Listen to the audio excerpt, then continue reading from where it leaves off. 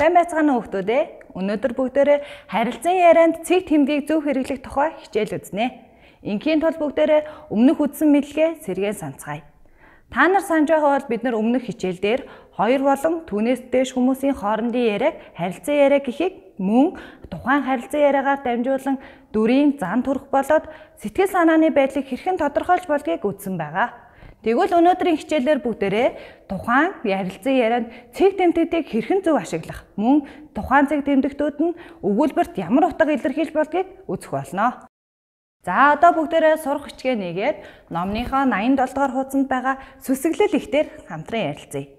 За ихээ уншихаасаа өмнө хажуудаа байгаа хин нэгэнтэй тухайн ихийнхаа дүрд хувраад харилцан яриа хэлбэрээр уншаарай хүүхдүүдээ.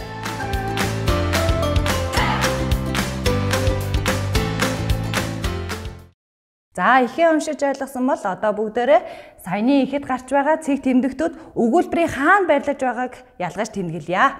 За өгүүлбэрийн ихэнд ямар цэг тэмдэгтүүд байсан бэ? За багшигаа дагаад бичээрэй. За энэхүү хоёр тэмдэглэгээ нь өгүүлбэрийн ихэнд тохиолдно. За тэгвэл өгүүлбэрийн дунд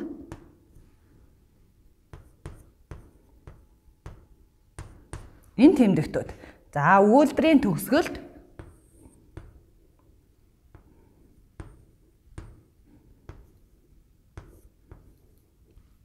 энэ тэмдэгтүүд орсон байна.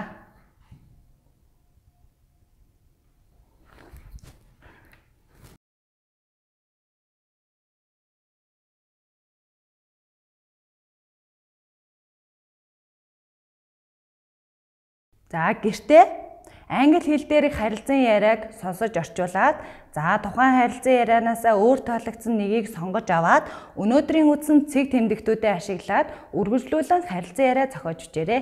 Анхаарал тавьсан явдалд баярлалаа.